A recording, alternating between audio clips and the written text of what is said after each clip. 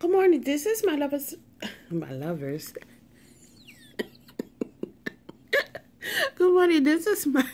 This is my reading for my Leos for their love readings. Oh, wow. So Leos, underneath the bottom of the deck, you have offers that's gonna be coming in.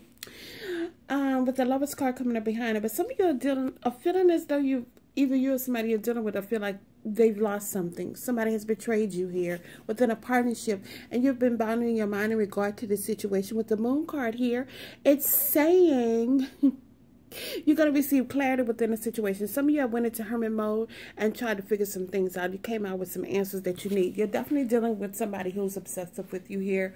Are you obsessing over this heartache and pain that somebody has caused you here? You're definitely tied to this person, bounded to this person. Could be